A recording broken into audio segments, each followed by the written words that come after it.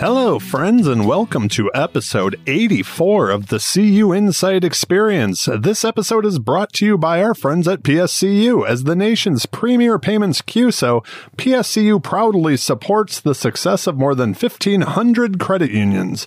My name is Randy Smith. I am one of the co-founders of CUInsight.com, and it is my job on the show to have conversations with the best and the brightest of the credit union community.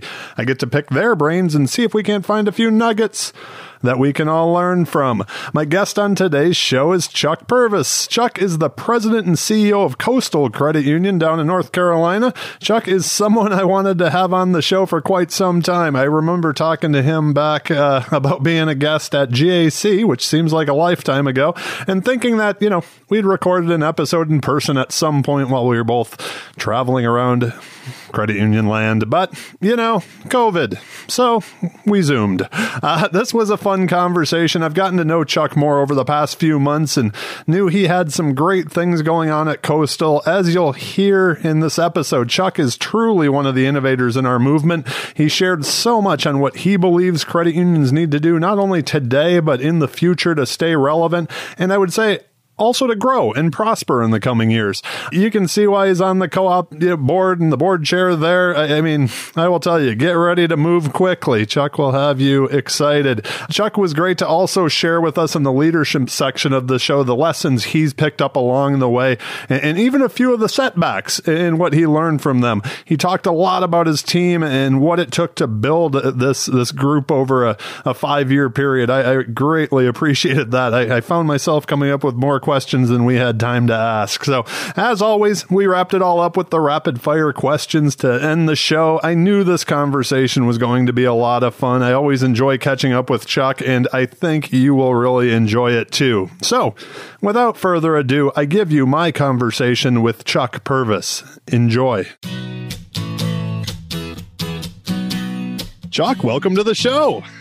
Hey, thanks for having me. I'm looking forward to it. Oh, this should be a lot of fun. I always enjoy our conversations. And with these interesting times, we have a lot to talk about. But first and foremost, how's everybody holding up in North Carolina?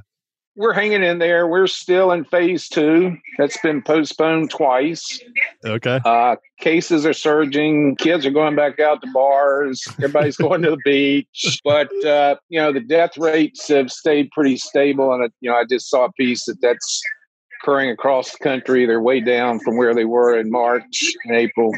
So we're hanging in. I think still trying to figure out what does back to school look like. Yeah, that's a big one. That is a huge one. And we have a lot of employees with kids, so it's foremost on their minds. Jill was just on the podcast and she was talking a lot about that because we've actually talked to quite a few friends who are, the families are doing does one parent stay home if you have to homeschool or, teach from home? It's a crazy thing, right? It should be interesting to see how it all shakes out. Yep. One thing that I really wanted to talk to you about was, over the past few months, I've heard you talk about the things that you and your team at Coastal have been doing. How did that work that you already had in place pre-COVID, help you, you know what I mean? Help you move, I think, into this interesting world we live in today? Well, I'll say two things that we weren't. So after I got back from the GAC, I'd been hearing about COVID, and I think that was the time cases started showing up in New York and Seattle. And I asked my team, send me the pandemic plan. I want to review it this weekend. And I went, uh-oh. I don't think this is going to cut it. We had a disaster recovery plan, which contemplated other things in a pandemic. It didn't contemplate work from home. So from that standpoint, we weren't all that well prepared. But we had done two things in previous years that set us up to get through this pretty easily. First was we virtualized our desktops about 4 years ago. And so I can get to my desktop from anywhere. If I got an internet connection using VPN, I can get to my computer. And so we've been through that for a few years. And then the second thing was our video tellers. Yeah. We don't have tellers in the branches. So we did not change teller service at all during the last 4 months. We've still been 7 a.m., 7 p.m., 7 days a week, teller service, vegetables and drive ups, and haven't skipped a beat. That had to help. What's been the biggest change over the past few months that you've seen take place? Well, I'll kind of lay out what we went through. We went into serious, let's change the place mode in the second week of March. We made the decision that week we had 450 employees working from our headquarters. Yeah. And suddenly what happens is someone gets infected. We have to send them all home. Yeah. And so March was about reconfiguring our workforce. In 2 weeks, those employees that didn't have a laptop, we got them Chromebooks, got them set up at home. And literally within 2 weeks, we moved 350 employees to work from home. Phew. Yeah. We also moved another 80 or so to work. We closed our branch lobbies, moved another 80 or so to work in vacant offices in the branches. And so literally in the span of 2.5 weeks or so, we went from 450 to 80 at our headquarters. Yeah. That to me is something that I've heard you talk about and we've had conversations about, is just how agile the credit union was. Yep. You know, I mean, well, the first thing I did, second week in March, I said, all those projects on our list, they're suspended. Yep. There's a lot more coming that need more urgent attention. And so that allowed us to redirect probably 15 people over the next several months to tackle some very big and short projects. So April was about getting our facilities and employees protected. We started ordering masks and gloves and sanitizer and wipes and so forth. And so we've been supplying employees with that throughout. They can take them home. You got to the point you couldn't find toilet paper. Yeah, right. And so we supplied our employees with 50,000 rolls of toilet paper over the course of about 2.5 months. That's fantastic. Hey, that's the important stuff that everybody's going to remember. Well, it is. Well, and I didn't want my employees out going from store to store to store, running the risk of getting infected. Absolutely. Trying to find toilet paper. And then by the 1st of April, we turned totally to what do we have to do to help our members? Yeah. We had a member assistance program that had been in place since the financial crisis, but only had 3 people in it. We didn't have self-serve, skip a pay online. We built that with a third party that we were working with. We built that in about 2.5 weeks. And so April was about, we needed to make it easy for our members to get loan deferrals. So we rolled out 90 days on all consumer loans and up to 6 months on mortgage loans using Fannie's guidelines. Yeah. We're now entering in phase 2. So those who got them in April, they ran out at the end of June. And so we put a second round in July. So if you have a car loan, you need another 90 days. You can get that online. And mortgages, Fannie Mae's authorized up to a year. And we're doing the same with our loan portfolio. We waived a bunch of fees, but we've successfully served members throughout this pandemic. That kind of brings me to the next question is, how do you think this will change the way that members interact with the credit union going forward? Well, so my team and I meet every Monday and Wednesday morning. Then we do strategic planning on Tuesday afternoons every week. So I saw a chart this morning where for the first time, the number of mobile check deposits passed the number of checks deposited at our ITMs. That's something. Yep. And that's flipped in 3. I mean, to tell you, the gap a year ago was huge. Absolutely. Yeah. And so it's flipped, and I don't think that's going to change. Yeah. So we've done a lot of work on some digital stuff, rolled out some stuff in 2, 3, 4 weeks at a time. But I think that's here to stay. Yeah. So on the flip side of that, how do you see your colleagues at Coastal? What's the workforce look like? I mean, the way that more remote employees going forward, is that here to stay as well? Or? Well, we're working on putting in place a video service solution. Okay. We can now do WebEx with members. If they want to use Zoom, we'll do Zoom with members. I'm not sure that's a long-term viable solution because we need to bring in forms execution and so forth. I mean, you can do everything with us: new account, new members, new accounts, new loans, new mortgages, 100% virtual. Wow. Now that includes phone calls and passing documents back and forth. But you can get a mortgage from us and never have to see anybody until you show up at the closing table. Yeah. And our mortgage business is booming. It's all virtual right now. But we need to enable our service employees to interact visually. It's a much different experience than just talking on a phone or WebEx. Than you actually see the person you're working with. Absolutely. And so that's the next big project in our hopper. I'm hopeful maybe early fall we'll have that in place. Oh, it's interesting you say that. I was just going to say in the past week, I've had conversations with a couple different friends who run, whether it's on the vendor side, large sales teams, and on the credit union side, that kind of member facing side. And the amount of training now that's going into, you can't have the lunch anymore. You can't sit down across the desk from somebody. So how do you build the connection and interact? Yep. It's hard to build trust over a phone call. Yeah, absolutely. I think video can help overcome that. Yeah. So I'm chairman of Co-op Financial Services Board. They have a huge sales force all over the country.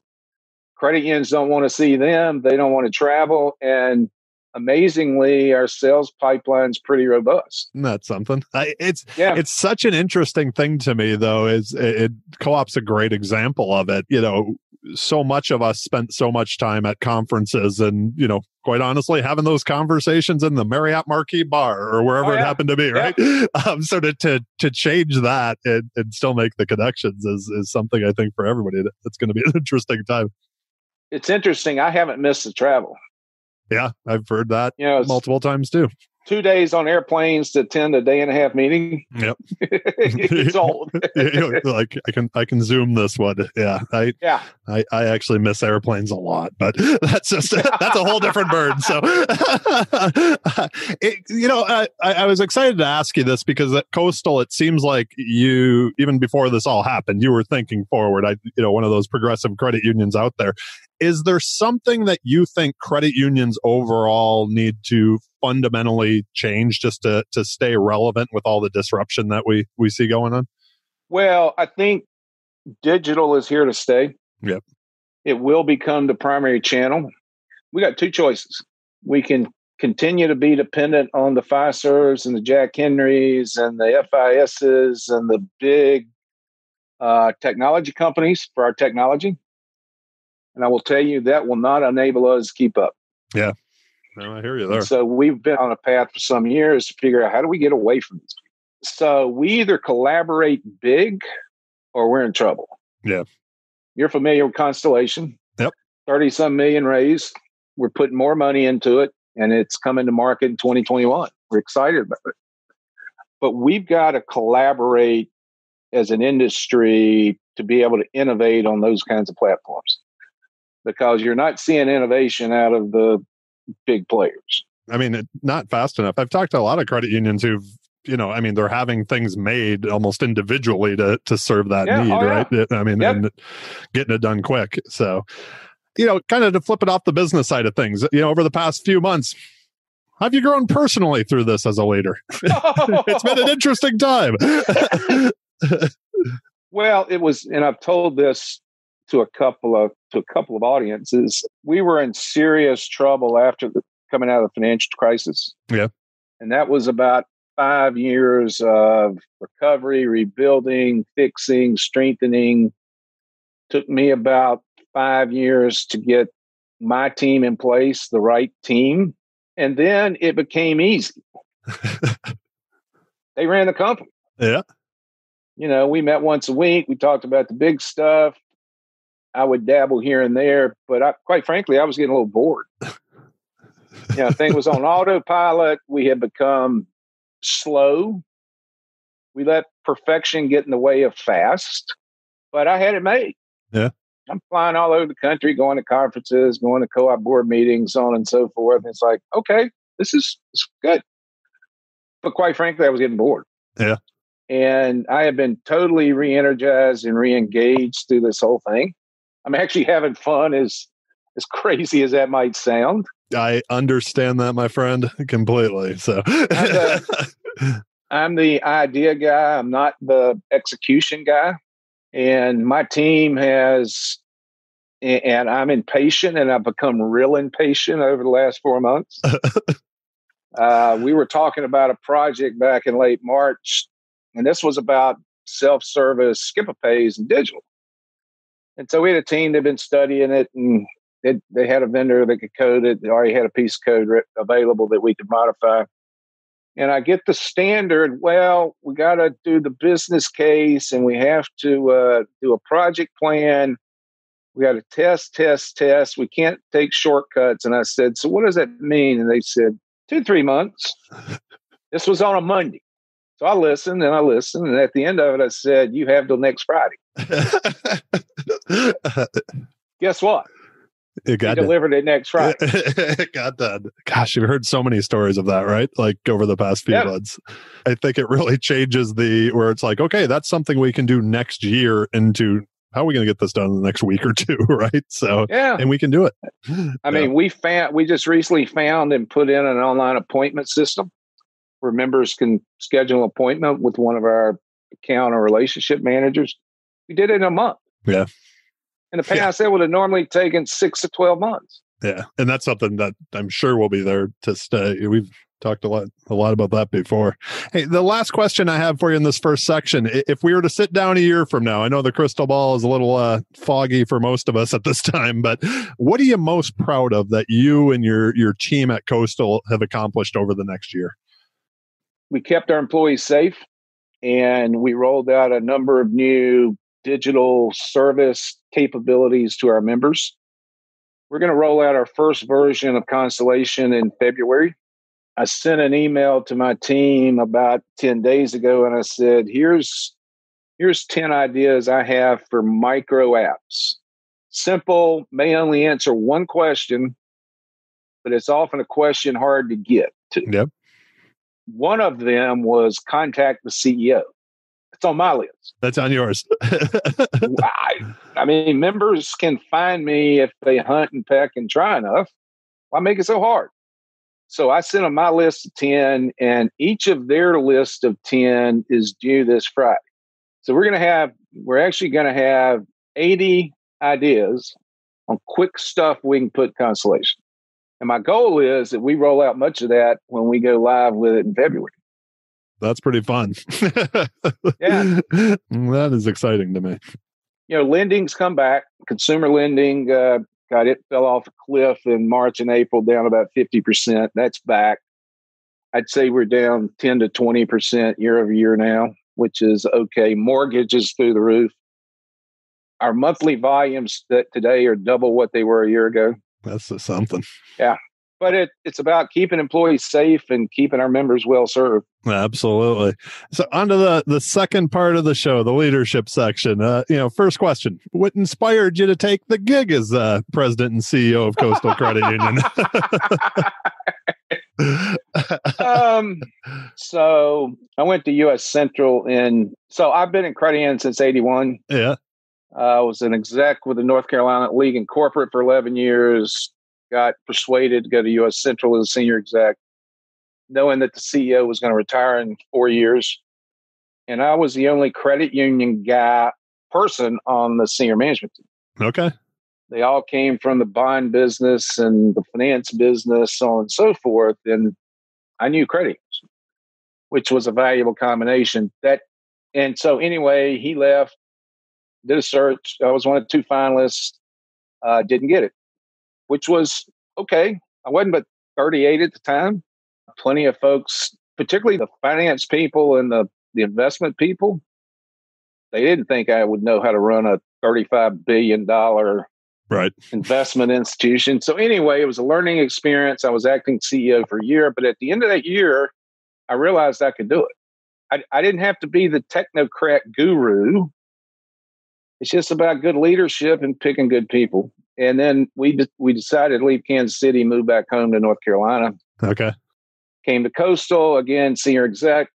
And when the financial crisis hit, the board executive committee promoted me to EVP, said, Larry's retiring in 2 years. He's going to do the external stuff. You're running a company. And so I rolled up my sleeves and we got the place turned around. And at the end of 2 years, they said, you're CEO now. So, the timing was right. Experience matters. I'll tell you, having gone through the aftermath of the financial crisis and learning from that and making changes based on that positioned us far better for the current environment. Yeah. Oh, I can imagine. I mean, we have loan portfolios a lot healthier. We're much better positioned resource-wise to deal with delinquencies and so on and so forth. But the most fun has been building this team of 7 people into a amazing group that can get anything done. Yeah. There's so much there I love to dig into. I mean, just building the team. I mean, it wasn't something you did overnight. Obviously, you mentioned, it took about 5 years to get those pieces in place, so, I mean, that's something, I think that's a good thing for everybody to hear. We all want change quick, right? Well, and it's, I had to call a couple from the herd along the way. Yep. Oh, absolutely. One I hired, one I didn't. But either you're going to be part of the team and respect the team, or you're not. And if you're not going to be on my team. It's that simple. So that's going to lead into another question here shortly. I love asking this question. So since you became CEO, you got the corner office. How has the inspiration changed at all from before you were, the buck stops with you, I guess? I had to become a different leader. Okay. With now 560 employees, I couldn't micromanage anything. And that was, I like to get my hands dirty. Yeah. I'm willing to get my hands dirty on tech projects and new products and so on and so forth. And I had to step back and say, I got to trust the people that are here. If I see them going off into the ditch, I'm going to tell them. And then they have a decision to make on whether or not they're going to listen to the advice or they're going to drive in the ditch. But I delegate everything now. There are weeks that, like, I'm on vacation, they still meet. I trust them to make big decisions. So it's been a great experience for the 7 of us. Yeah. And it is a team. And we challenge each other. They challenge me. I mean, there have been times in one of our morning meetings, I'll say, well, I want to go do this. They'll meet the next afternoon together. Meanwhile, I'm already rethinking whether that was wise. Right. And the next morning I said, well, I'm having second thoughts about what we talked about yesterday. And they said, yeah, we do too. We're on the same page now. But it's a pretty cool check and balance. That's a good thing to have. That's for sure. So the question I always ask on the podcast, speaking of the team, is there something they've heard you say so many times they can finish your sentence? Get her done. Get her done. That's so good. Yeah. Why can I hear that? So, this kind of, you talked about like coming up with these ideas. One of the things, and I know all of us as leaders over the past few months have probably had to do this quite a bit, but you have to make that difficult decision and, bring the team along on it because it's for the greater good. Is that something that you always had the ability to do, or was it something that you've kind of cultivated in yourself, over the long run? Or I was born with the creative gene, had it all my life. I tinker, I see things, I do things, I play around with stuff. So I was fortunate to have that naturally. I'm about constant improvement. And so it's for me, it's observation. So, that's how we got into video tellering. So back in the early 2000s, we had done 13 branches with remote teller systems, which is the pneumatic tube, the tellers in a back room. And I spent 2 weeks in a couple of those branches. I wasn't a retail banking guy. I was new to retail. But I spent a couple of weeks in those. I was CIO. Spent a couple of weeks in those branches. And so everything was going through tube.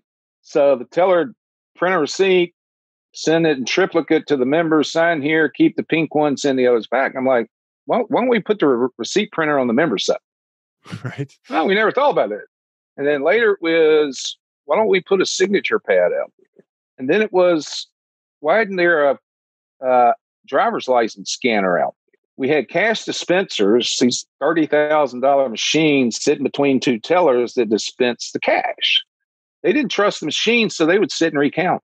It was nuts. And then they put it in tube and sent it to the member. And I said, why don't we put the cash dispenser on the member side? And so we started those iterations. Yeah. And started making some modest improvements. It improved efficiency and it improved the member experience. But there were still things that had to physically pass. And so I started thinking about what's left and can we digitize everything else is left between the member and the employee. And with our branch design partner, he and I started mapping out what has to be digitized and what has to dispense to the member side and what does a member need to be able to put into a machine. And so we literally designed this at a restaurant one night, went back, sketched it out, and decided to go try to build it. And lo and behold, it was successful. Yeah. So did you start with just one branch or was it something? Yep. We had it a couple of years later. We had bought a new headquarters building. We built what was going to be kind of our high-tech trial branch in the first floor. And so we started putting stuff in there that we wanted to try, put in front of members, so on and so forth. And so we were able to achieve, took some years, but now it's a hyper-efficient operation. We have half as many tellers today and as many branches as we did when we started this in 2003. Okay. To back on the leadership side of things, is there a myth about leadership? What it takes to be a good leader that you would like to debunk? A myth. I think often people think of leaders as the smartest person in the room. That's a myth. Yep. Good leaders, if they build the right teams, they're not going to be the smartest people in the room. Surround yourself with them, right? Yep. And smart room. Hire people smarter than you are. A lot of CEOs are afraid to do that, afraid that their board will realize, oh, we got somebody better than Joe over there. I've heard the saying that you're the average of the 5 people you surround yourself with. So it's I love it. Something to keep in mind. In which case, our average is pretty good. You're pretty good average there. Well, and the other thing is you don't want to hire people just like you. Right. Oh, yeah. From thought standpoint, right? Otherwise, you're just going to get your same perspective given back to you. That kind of leads me into one of my favorite questions. If you think back to earlier in your career, is there a mistake you made, or is there one that you kind of see those new leaders make often? I thought my model was the best. My model of leadership, my model of management, and here's the rules, and here are the rules we're going to play by. And I didn't listen very well. I think the biggest thing I've learned over the last 10 or 15 years is spend most of your time listening. And sometime in the back of your mind, you'll think, well, that's a stupid idea, but hey, you get them talking and you learn, but it is about listening. And I would say the other thing, you got to be willing to be decisive. So last 4 months, we're not going to spend 3 weeks talking about something we're going to do. In most cases, we spend 20 minutes talking about it, and either we're in agreement as to what we're going to do or there's ambivalence, and I make the call. And I'm willing to live with the fact that a few of them may be wrong, but we don't have time to wait 3 or 4 weeks to make decisions in this environment. Okay, now there's a question I have to ask, and this goes to this goes to the creative side of you. You obviously like to try and do new things. I share that myself. One of the toughest things I've found, even personally, but I've heard it from others, so I'd love to get your thoughts on this, is sometimes, like you said, you're willing to take the hit if you're wrong every now and then. But that idea of sometimes it's more important to figure out when to say stop. Like, I was wrong. We shouldn't be going down that direction. Yeah. Is that something?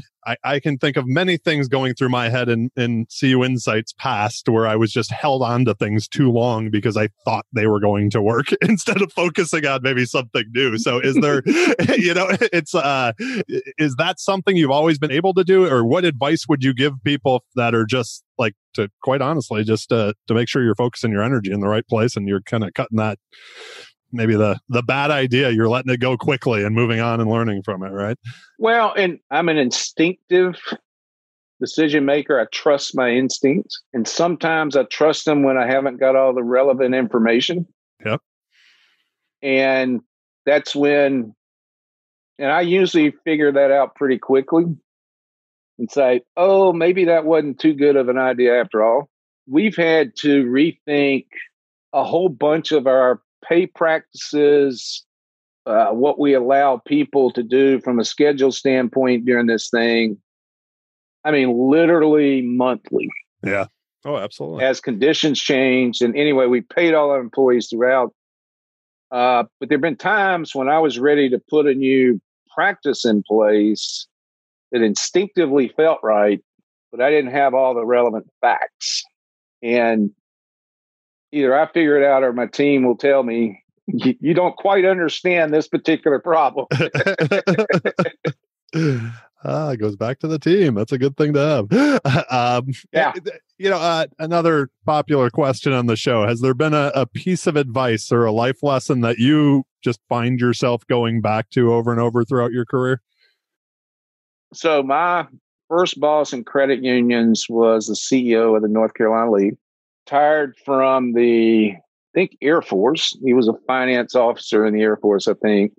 Was in Germany, met his wife in Germany, came back to the U.S., got out, and ended up running the North Carolina League. He was and again, I'm kind of creative and innovative. I got ideas as I'm getting exposed to credit unions. And his first response, I'd go and say, what do you think about this? Yeah, no, bad idea. We tried. Which, young in my career, was pretty discouraging. But what I saw, he might come back a week or 2 or 3 weeks later and said, I think you ought to pursue that. Okay. It took him time to get his head around it. Yep. And what it put in me was a willingness to reconsider things that I might have initially rejected. Yeah, that's a powerful one to learn, right? There are a lot of leaders that don't have that.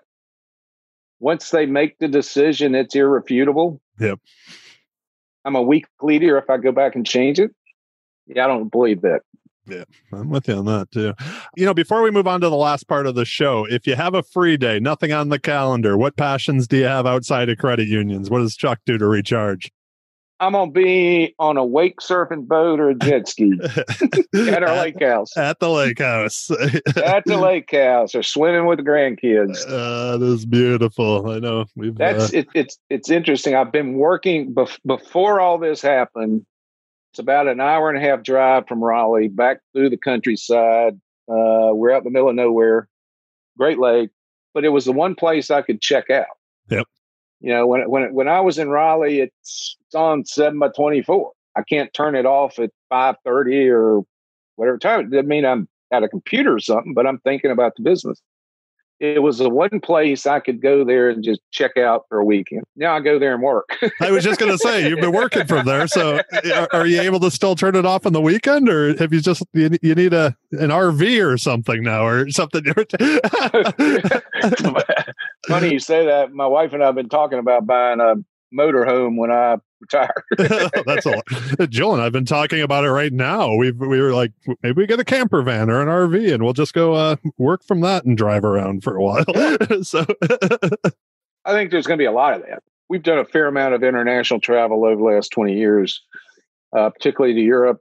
I want to see the rest of the U.S. I've been 49 states, and I'll tell you, in most of those states, I didn't see the good stuff to see in the States.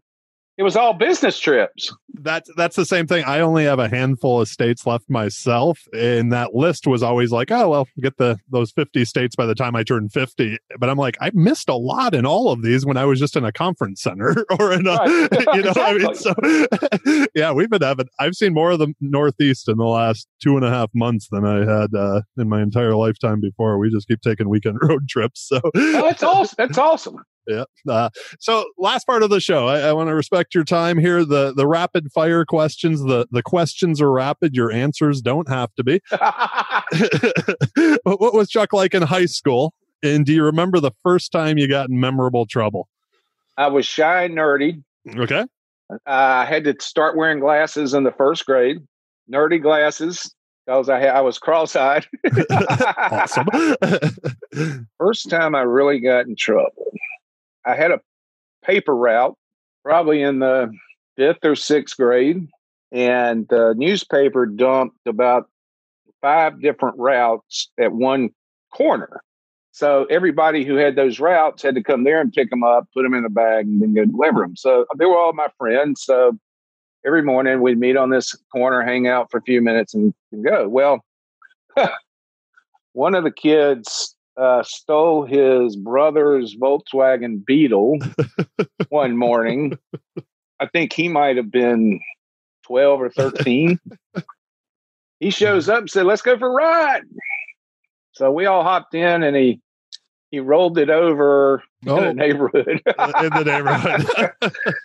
Yeah, so that was probably the biggest. I wasn't a troublemaker. The folks weren't happy with you on that one, I'm sure, to find out you were in the car. Yeah, I was always hanging out on a basketball court or a baseball field or doing that stuff.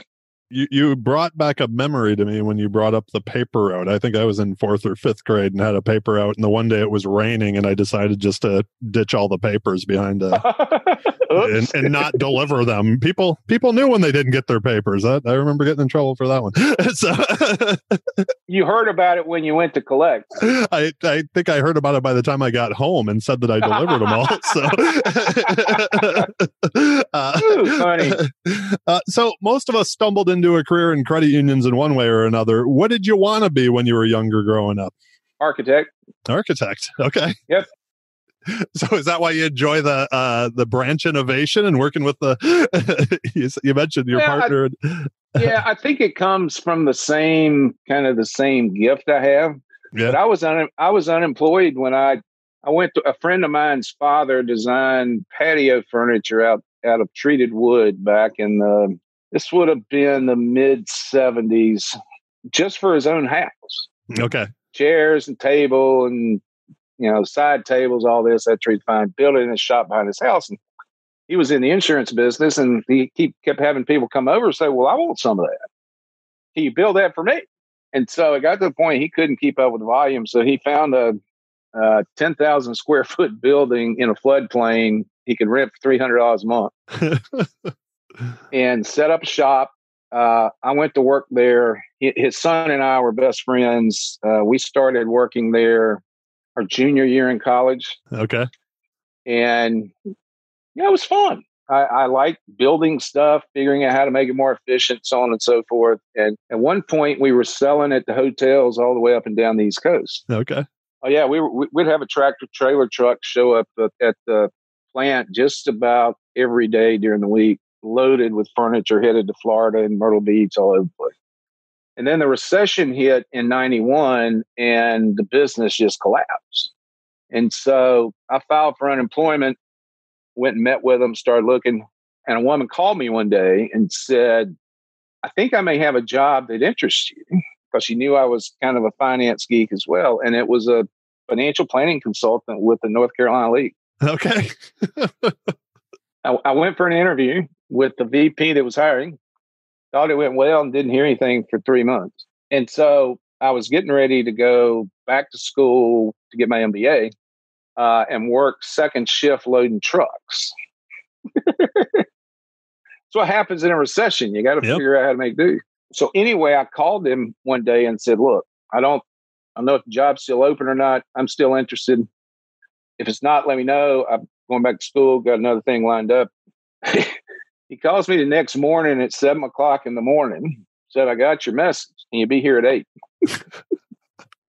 And at 9:00, I had a job. You had a job. So that was my start to credit unions, and it's been a hell of a ride ever since. Oh, that's fantastic. Do you have any daily routines that if you don't do, your day just feels off? I have to do a lot of stretching. I've got low back problems, and some of it's related to hip flexibility. And so I've been on a big time stretching routine for the last 5 or 6 months. That walking the dog. Yeah. We have a little 8-pound fur ball, white fur ball, looks like a cotton ball. Yeah. So I walk her a couple times a day, about a half mile around our neighborhood. But what's interesting, I've been more productive working from home, and I can step away more easily. Yeah. So there's no set schedule. Today will be, counting this, 5 hours on video calls today. That's pretty typical. Yep. But it's easier to step away and go kick back and do something else during the middle of the day than it is when you're in an office and people are watching. And yeah, absolutely. Yeah. The random question: what's the best album of all time? That one you can listen to without skipping a song. Oh, I'd probably have to say one of the. I'm a big time Rascal Flatts fan. Okay.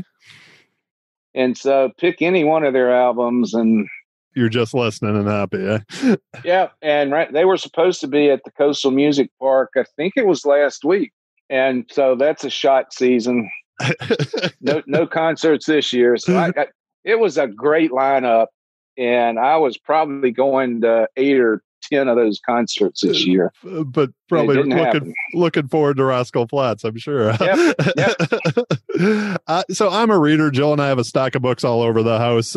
Many have been recommended from people on this show. Is there a book that you either have gifted others or you just think everybody should read? Oh, I don't know that I could pick one. I don't read paper books anymore. Yeah. So people give me books all the time. I have vendors send a book to me, and there's a whole stack of them in my office I've never opened. If I want to read a book, I'm going to pull it off Kindle. Yep. Oh yeah. I don't know that I could pick one. It's interesting. I have not read any books in the last 4 months. Okay. Just keeping up on the news, or I'm reading 2 or 3 hours a day, trying to figure out what's going on around the world, what's happening in the financial markets, what's going on with COVID. So I'm still reading 2 or 3 hours a day. It's just not books. I've found that myself. I think I may still have either the first or second book that I've started since COVID, but I spend so much time with everything else. So yeah. As you've gotten older, what's become more important to you? And my favorite part of this question, what's become less important? Family's become much more important. Spending quality time with them. When I was at U.S. Central, I was traveling for 9 years, 150 to 175 days a year. We had 2 kids at home, so I'd be in a limo at 5:00 Monday morning, get home maybe Thursday night, Friday morning, and my wife would hand me the kids and say, I'm going shopping. And I'd spend all weekend on ball fields and football fields. But I didn't get to spend as much time with them as I would have liked to during those formative years. Now it's a heck of a lot more important. Being back in North Carolina has helped a lot. Our youngest son is 2.5 hours away. Our oldest is about an hour and a half away. I bought the lake house so they would have a place they wanted to come to see the grandkids. Yeah. Yeah. And so love getting the family together there. You know, we're having to do it in this COVID-19 world, which is a little weird, but we keep it safe. What was the other half of the question? What's become less important? Things. Yep. Stuff. Trips. Yeah, we're not allowed to take those now, so that's a good thing. There's a question that I don't send. When you hear the word success, who is the first person that comes to mind? The first person, I'd say Elon Musk. How come? I think he's the next Steve Jobs. Yeah. He sees things none of us can see. To use this Steve Jobs, he thinks bigger. Yep, way bigger, way bigger. What he's built in Tesla, and I think, quite frankly, SpaceX is going to be bigger than Tesla. Yep. And now his tunnel company, which finished the tunnel under the Las Vegas Convention Center, I think he's brilliant. Yep. Now, I understand he's a pain in the tail to work for, but what he's doing is absolute brilliant and incredibly successful. That is true. Yeah, I think that's actually the first time he's been mentioned on the show. That's I like that one actually a lot. So the way he looks at problems is just unreal. Like it's at such a different level, right? Like it is. It is. I think people have mentioned Bill Gates before, but like what they're doing at the Gates Foundation, they're not looking at just like, we can do a scholarship. Those are important. They're like, how do we get rid of malaria? So it's something, that's for sure. Well, Chuck, thank you again so much for being on the show. My last question for you, do you have any final asks of our listeners today or final thoughts you'd like to share? Well, I mean, true leaders thrive in this environment. None of us saw it coming.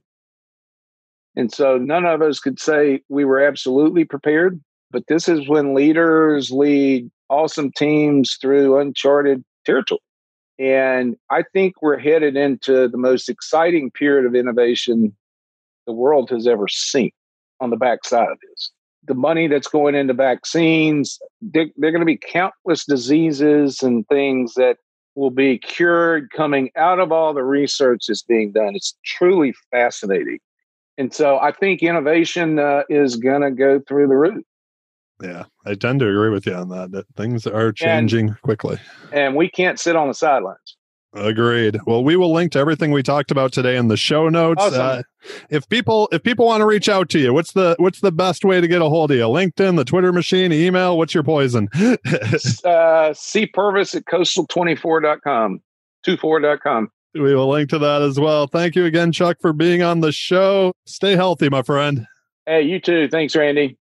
Before we go, I would just like to say thank you to all of you for listening. We could not do this without you and your support, so thank you very much from the bottom of my heart. Also, a big thank you to Chuck for taking time out of his busy schedule to share his experiences with all of us. And finally, a big thank you to our sponsor, PSCU. Our friends at PSCU have been a longtime partner and supporter of us at CUInsight, so please make sure to see everything they have going on to help the credit union community. Click on their links down in the show notes. One more thing, we're on all the podcast players out there. Apple, Spotify, Pandora, Stitcher, iHeartRadio. We would appreciate it if you'd subscribe, maybe even leave us a 5-star rating. Even a review if you feel so inclined on the old Apple podcast machine. It helps with the visibility of the show and us to spread this credit union love. If you happen to not think we're worth the 5 stars, just forget that I even asked. You can reach out to me directly and let me know where we can improve. Last thing, don't forget about the CUInsight Experience podcast book list. If you need some stimulation for the old mind while social distancing, we've got you covered. Get your next book recommendations from the guests on our show. Thank you all again for listening. Have an amazing day, and please stay healthy, friends.